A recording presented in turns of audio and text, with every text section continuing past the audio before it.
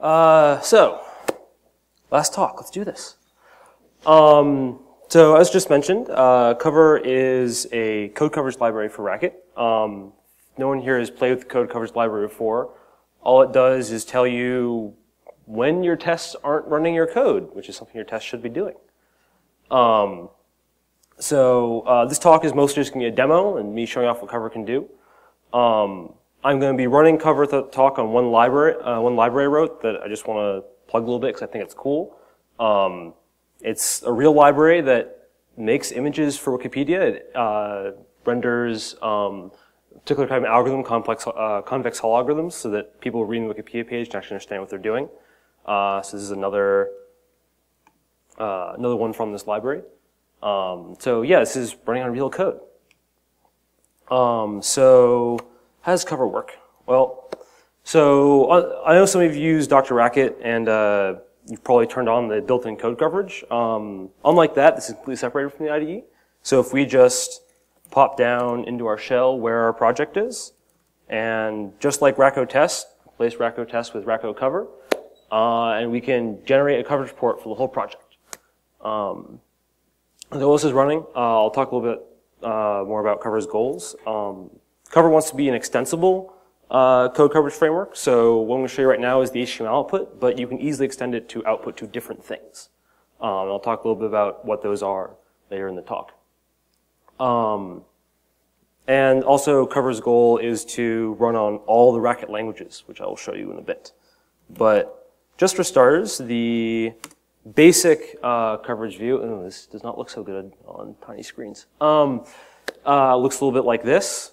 We can see that I have been pretty bad about testing this project. I should fix that. So let's see if we can figure out how to get my code coverage up. So this view just shows you all the files in your project and how well they're covered. So we can see that GIF and draw are the worst tested files in this project, and they're graphic stuff, so I really don't want to test that. So let's look at the algorithms. So look at the algorithms that I showed you before. These are the implementations of them. This one's tested pretty well, but this one isn't. Let's see if we can drill into it a little bit and see. Yeah, basically none of this code is tested, except for some stuff at the bottom. Bad me. I shouldn't have done that. So we can fix that. I'm lying, I actually did test it, but this is a state I was in a while back when I was first writing this, where I had where I had test for one of them and not the other one, and I just pulled them out into this separate library, or a separate file that will test all of them at once. And now we can rerun the code coverage. Oh, rerun it instead of reopen it. And it will, and you can see that the code coverage will have increased. This will take a couple of seconds. But while it's running, I want to point out something else, that this code coverage number is actually a little bit of a lie. Because this is telling me across all the expressions in my project which ones are covered, but my test file is included in that. That doesn't really count, right? You know, if I have 10,000 lines of testing 2 lines that don't actually get run, it's going to look like I have good code coverage, but there we go. That's not actually true. So this new number of 67% isn't right. And so Cover will let you exclude files from your coverage report without actually skipping running them. So that's this -n flag. You can say exclude my test directory. And this will run everything in my test directory, but it won't add it to my output. So we'll see that code coverage number go down, hopefully. And this is also true of, say, the infinite RKT, because Cover just finds RKT files like raco test and sticks them in there. So this project's a little bit slow. Here we are. Now you can see that, yeah, I lost like 5% test coverage. And when we were building Cover, we found that we were doing -n tests, -n info.rkt, -n scribblings a lot. So Cover also comes with this -b flag to just exclude the stuff that you're probably going to exclude every single time you run Cover. Yeah, basically. B is basics. So actually, the reason it's B is kind of interesting. It didn't used to be B, but actually leads right into the next thing I was talking about. Cover tries to support everything that raco test supports. So if raco test has certain command line arguments, we want to offer them. And so it's -B because all the good names were already taken. So, for example, oops, this is a little bit small. I apologize about that. The raco test has a -C flag. Just pick some arbitrary collection and run it. So we can do, let's see how well tested the pick collection is. Picked is kind of big, so this will take a little while. So we'll come back to this and see how well the library is actually tested. So cover supports more than just the command line flags from DrRacket, from raco test. So for example, in the info RKT, raco test will find an emit paths option and not run those. Cover will do the same thing, and it also comes with a cover omit paths in case it's something you just want cover to skip. And as of this version, it supports all the new features that raco test has, like regular expressions in these and test include paths, and also I think module suffixes. So, where was I? Oh yeah. And so I mentioned before that we want the output of cover to be extensible, and so we made some extensions to it. I know, who here uses GitHub? Who here uses Travis? Who here would like their code running in Travis to magically generate code coverage for them? Yeah, awesome. So this does that. With this, you can just, once you configure the service called coveralls, which is fairly easy, you can just add one little line to your Travis YAML file and also install the right, this library, and you will get coverage reports shipped right from Travis to coveralls.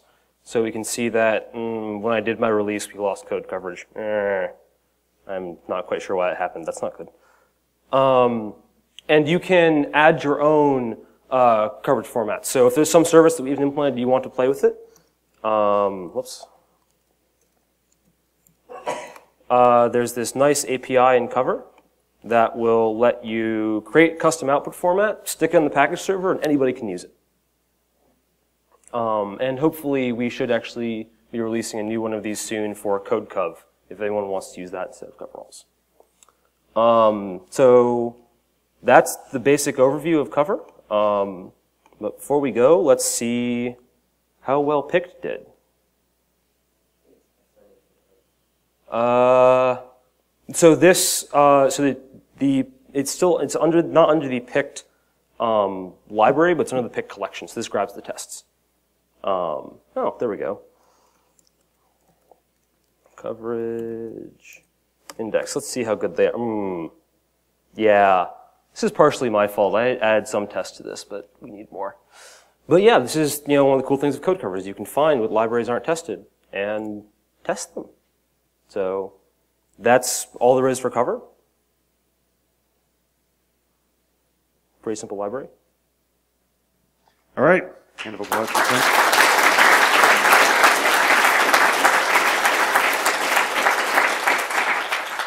All right, questions?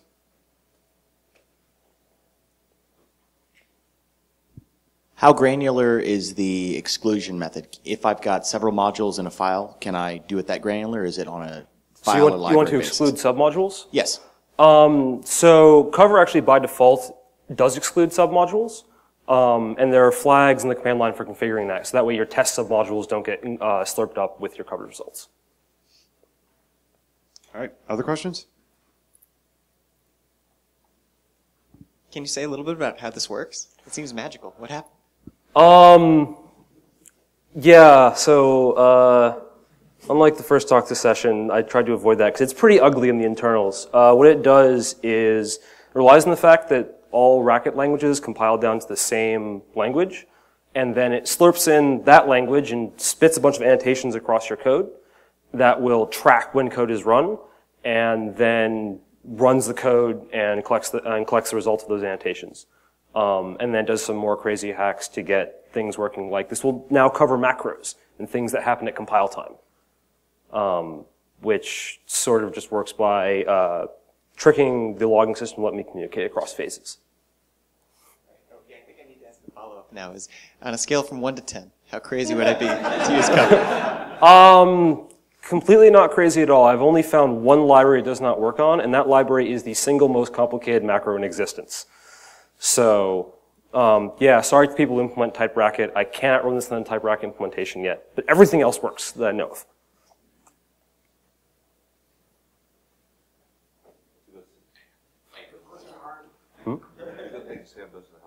Thank you.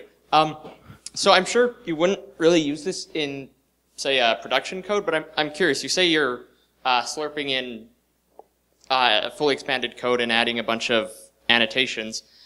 I'm curious how this does, in fact, affect the performance of the code you're doing coverage testing on? So for code that happens at runtime, I see about a 2 to 3x slowdown. For code that happens at compile time, for reasons I can't explain, it seems to be a little bit worse, maybe 4 times. So if you have something like a very big project, you probably want to run this asynchronously. So like on the bits of the DrRacket implementation this can run on, it takes like 2 hours.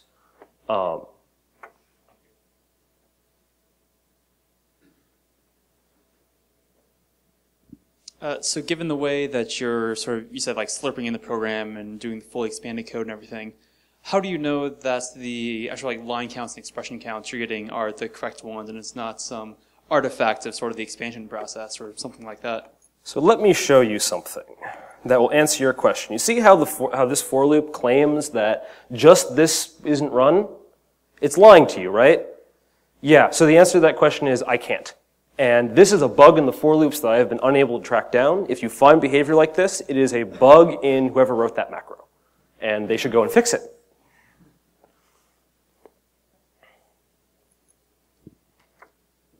I am a type and verification terrorist.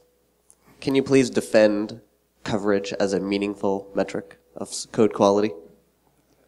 In particular, coverage is not related to path coverage or related to functional correctness. You're right. It's not. But we don't have unless you're writing all your programs in Coq, which I hope you aren't, because well, that would take a long time to write everything. The metrics we have don't give us a complete picture of how well our code is performing. So this is one more metric that you can use. And you probably want to use more. Like I would like to add branch coverage and path coverage to this. I just don't quite know what that means in the context of Racket yet. So. Maybe it's more a metric for your other quality metrics than a metric for the quality of your code itself. It's a metric for the quality of your tests. Any other questions? All right. Well, thank you, Spencer.